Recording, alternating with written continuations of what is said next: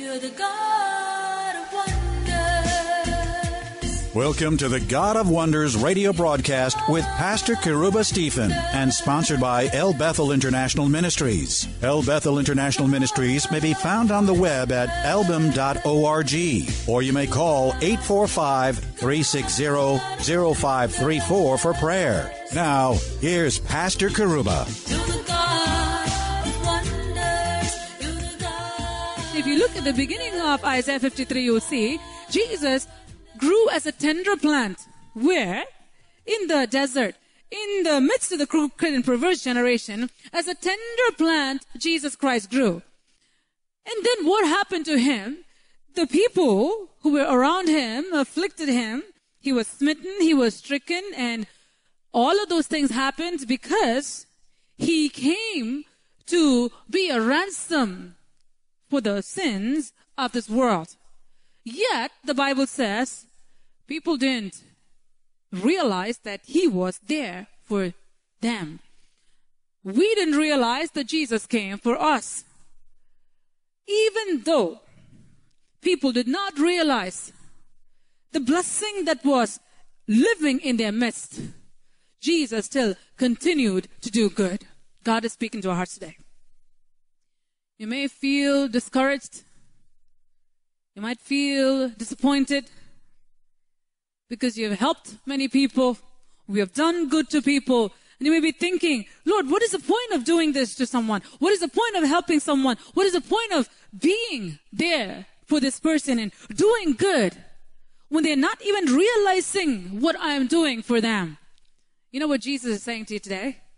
Jesus says, they did that to me too. And I continue doing good. You do the same. You do the same. He was there, yet they did not realize that the path that he was going through was just for them. He came just for them. He suffered just for them. He lived among them, yet they didn't know him. John chapter 1 says, he came to his own, and his own did not know him. Imagine, if you're in a family, and you're a child in a family, and your parents don't know you, or the child doesn't know the parents. Many times when people have to take care of loved ones who have Alzheimer's, it's very painful when they don't know who you are. That's a medical condition. It happens. It's very painful. But when you live among people that were created by God, and he is living there among them,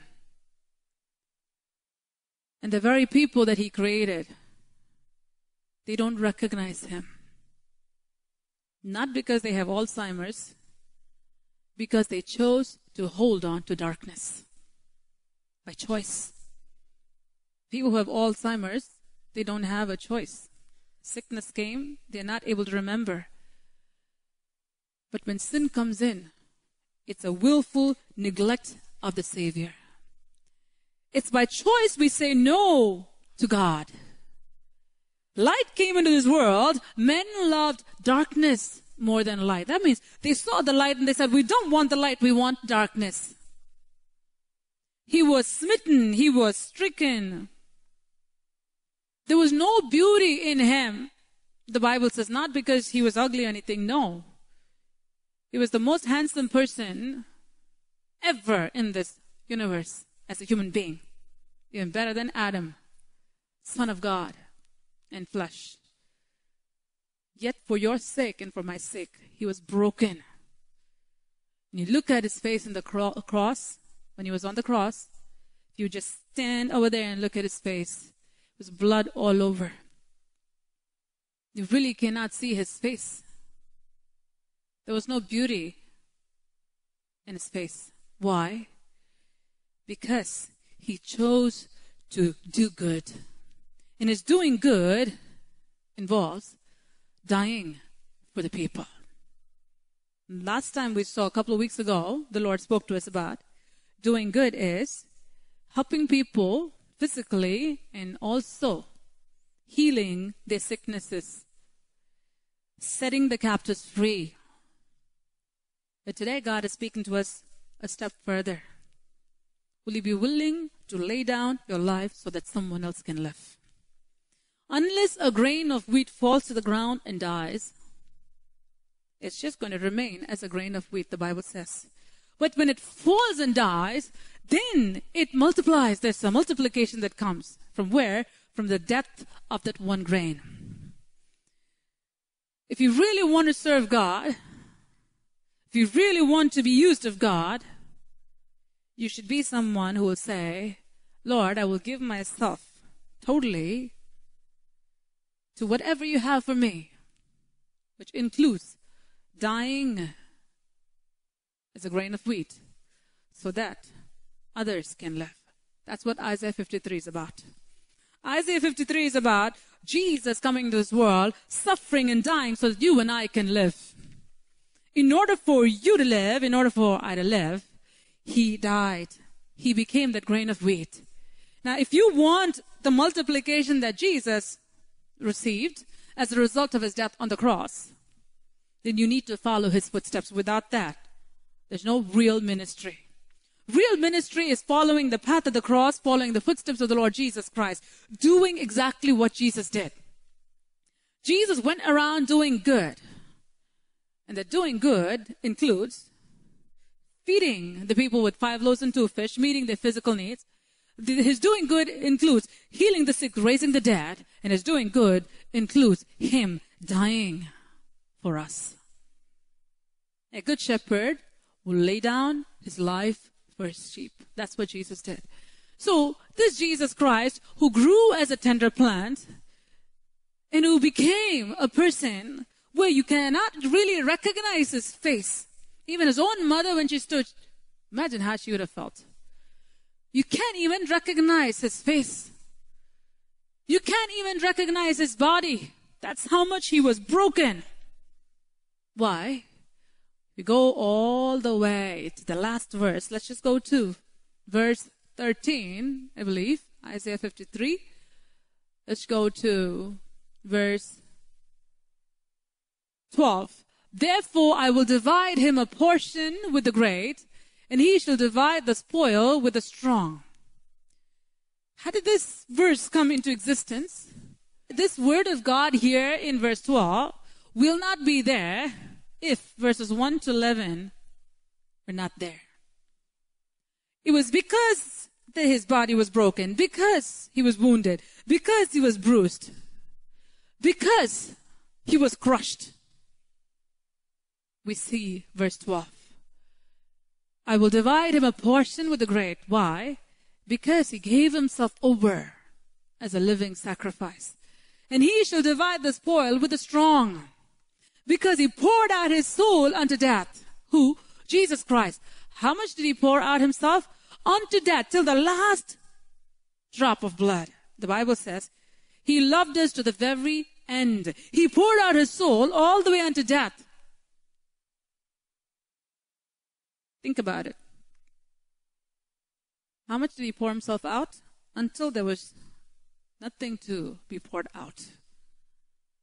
That's real ministry. The amount of souls that has come into heaven, pulled out of the hands of Satan because of the blood of Jesus, is solely from this grain of wheat that fell to the ground and died. If you really want to see salvation of souls, you need to follow the footsteps of the Savior. If that's what he needed to do in order for people to be saved, you need to be just like him. Give yourself over to being everything that God wants you to be, which includes dying, becoming the grain of wheat that God has called you to be. Jesus talks several times about laying down our lives. When we understand heaven's agenda, God's agenda, we would understand the requirement that goes with it. If I don't understand the plan of God, I'm not going to understand the steps that leads towards the plan of God. I want to repeat this as the Holy Spirit wants me to. If you don't understand the plan of God, you're not going to understand the steps that leads towards the plan of God. if you want to become a person who would bring hundreds and thousands of souls to the Lord Jesus Christ, you should be someone who would do exactly what Jesus did, which is, not my will, let thine be done. Become that grain of wheat that God wants you to be. Laying down your life. That means, when I can choose to live here, I give that up so that someone else can live. That's called death. When I can choose to live here, I give that up and I die so that someone else can live. When I choose to give up something so that someone else can live, you call that sacrifice. Without sacrifice, there's no real ministry. Without sacrifice, there's no salvation, period. Real salvation comes as a result of someone else's sacrifice. Without sacrifice, there is no salvation. So if you really want to see souls getting saved, then you must follow the path of the Savior, which is living a life of sacrifice. It's not just enough to say, oh, he came to die for me and because of his death I'm living, which is good. But what is your life doing to someone else who is dying? If you want someone else who is dying to live, that means you should be willing to die in order for someone else to live. Now someone can say, oh, Jesus died already, you don't have to die. Well, that's not true. It's not true. Jesus died for our sins. We cannot die for anybody's sins. But we have to pay a price in order for someone to come to the fold of the Lord Jesus Christ. Laying down your life is very, very important. And Jesus said this. I want to say this. If anyone would like to follow me or be my disciple, would desire to, he's not even talking about really becoming. He said, if you have the desire, if you really have the desire to follow me, hear this. That's what he said. You must, number one, deny yourself. Number two, take up your cross. Number three, follow me. Can you picture where that cross is going to lead you to? Where? Where did he take the cross and where did he go to, Jesus? Did he take the cross and just put it in a showcase and say, okay, this is my cross, look at it? No. He carried the cross. He said, watch me display love. Watch me display love. Watch me display love. If you want to really become a display of God's love, you have to become a display of God's sacrifice. Without that, there's no real salvation. Jesus Christ said this. If you want to be my disciple, you deny yourself, which is becoming that grain of wheat that falls to the ground and dies. You pick up your cross and you follow me. Follow the Savior who carried his cross. And where did he go to? All the way to Calvary. And what happened there? There, he won the victory. Now, Jesus already has given us the victory by his death. But when we follow him and we follow his footsteps, we accomplish what Christ has accomplished for us on the cross of Calvary. We just simply take it.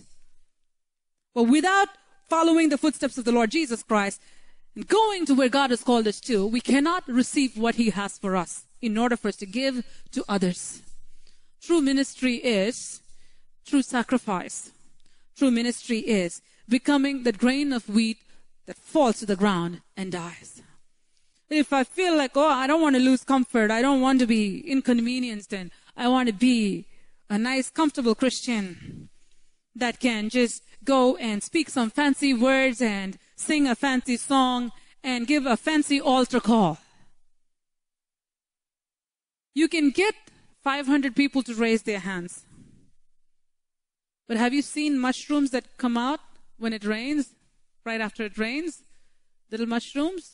You can just wipe them out so fast. Even if you take a big rake, you can just pull them all out. It is of no value. But when a person really walks with the Lord Jesus Christ, follows the path of the Lord Jesus Christ, through their life, you get a solid substance.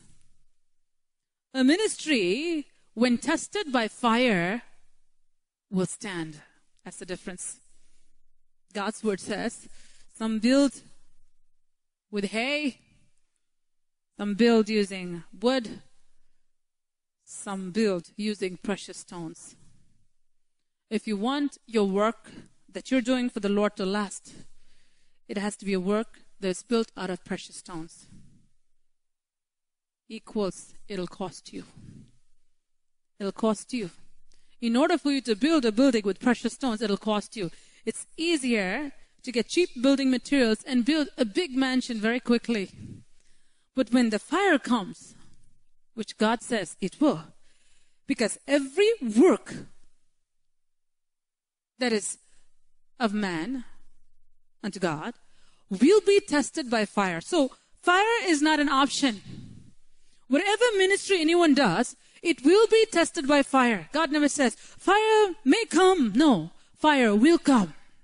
When Jesus talked about the wise men and the foolish men, Jesus said, storms come and beat that house. Storm is supposed to come, it will come. Every single believer will go through some kind of storm in their life. Not just one time, many times. But when the house is built upon the rock, the Lord Jesus Christ, no matter how hard that storm may beat upon the house, no matter how hard the waves and the winds may pound upon the house, that house will last. Whatever work that you're going to do for God, whatever work that you're doing for God, know for sure it will be tested by fire. One day, that fire will come and test the work of God. When that fire comes and tests your work that you do for God, do you know for sure that your work will stand? It should stand. If it doesn't stand, woe to us. Think about it. After doing everything is burned down to ashes. Because that fire will come and test. It has to be proven. Write this down. Your ministry and my ministry to God must be proven. And you know how will it be proven? God will send that fire and He will test our work. If it is built out of precious stones, then it will last. How is Jesus, the master builder, building the church? By paying His price, laying down His life. Those of you who really want to serve God, who really committed yourselves to serving God on New Year's Day, listen to this very carefully. You must give yourself over to Jesus Christ, which involves doing everything that He's telling you to do, which includes living a life of sacrifice like how Jesus did. If I cannot give up something for someone so that they can live, then my Christian living is questionable. If I cannot sacrifice my time, my talents, my treasure, my everything for someone to come to Jesus Christ, then my following Jesus Christ is questionable. We are called to follow Him and to make disciples. Every believer has that duty, remember. Every believer. It's not just a pastor's job, not an apostle's job. It's not just an evangelist's job. It's not just the fivefold ministry's job. Every believer is called to be a disciple and to make disciples. That's the calling of every believer. So we have no excuse. We cannot go to heaven and we cannot say, oh, Jesus, by the way, that was my pastor's job. Giving up sleep and giving up food and praying for people is my pastor's job. While I sit and watch TV, or while I just go here and there, do my own thing. Well, I brought my soul to you, Jesus. I didn't do any sin. I didn't commit adultery. I didn't go lying. I didn't do anything. I lived a good Christian life and I brought my soul to you, Jesus. This is why Jesus gave us the parable of the man who took that one talent and buried it. And he brought that one talent back to his master and he said, look, I preserved it That one talent didn't rot. He didn't ruin it. He brought it the way it was given to him. But what happened? What was the result? When he brought that one talent and gave that one talent back to the master, what happened? He was not appreciated for that. You know why? Because he could have done so much with that one talent. The reason why that one talent was given was with the expectation that you're going to make use of that. The reason why God has given you salvation, the reason why God has given you Jesus Christ, who paid the price for you, which is so costly, that one talent is so costly. The reason why God has given that to you is for you to multiply it, for you to reproduce, for you to bring many more into the fold of the Lord Jesus Christ. If someone is sitting here with no spiritual appetite, no care in the world, I'm not going to tell you, I'll talk spiritual things to Christian people, to believers, but I'm not going to bring anyone to the fold of Jesus Christ. You are spiritually sick. If you're spiritually healthy, you will multiply. And the way that you can really multiply is following the footsteps of the Lord Jesus Christ. If you want to be someone who would bring many to the kingdom of God, you need to be someone who will pour out your soul unto death. You need to be someone who would pour out your soul unto death. That's what Jesus did. You need to be someone who would give your life over to God, to His service for His people. To go above and beyond and do for the kingdom of God. To go above and beyond, to save souls. To go above and beyond what others would do. It's not extraordinary, it's the norm. Understand? God has called everyone to follow in the footsteps of the Lord Jesus Christ. Going above and beyond should be the norm.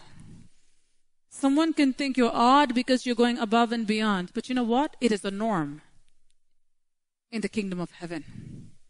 Every Christian is called to live a life of sacrifice. Every Christian is called to live a life of sacrifice. Every Christian is called to live a life out of their comfort zone, like the Savior. Because heaven is too real. Because hell is very real. Because souls are going there every single second of the day. Heavenly Father, we thank you for the sacrificial life of your Son, Jesus. May we follow in his footsteps and live a life of self-sacrifice as well, through your love and through your power, leading many into your kingdom.